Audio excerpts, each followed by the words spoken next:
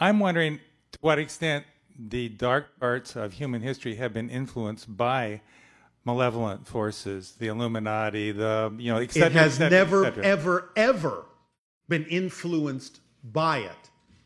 It has, however, chosen to be influenced by it. Big difference. You see, the real influence, if you want to use that word, is simply the idea that you can be influenced by it. Getting you to believe that you can be influenced by it allows you to experience it as if you are influenced by it. But that's all they can actually do.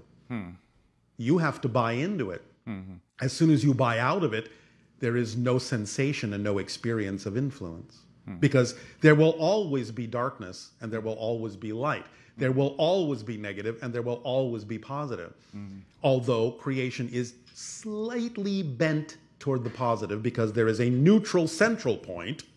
Since creation is not actually a duality, it is a trinity, there's always a balance point in the center. And a balance point in the center still gives you the freedom to choose what you prefer, and therefore its effect is of being slightly bent, slightly oriented in the positive direction. So the current of creation actually moves in the positive direction. You could euphemistically say that, therefore, existence is 51% positive and 49% negative.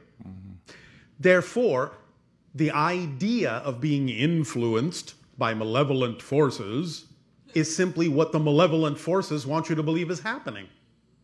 And therefore, you feel the influence. If you suddenly don't buy into the program, you can't be influenced because you can only influence yourself.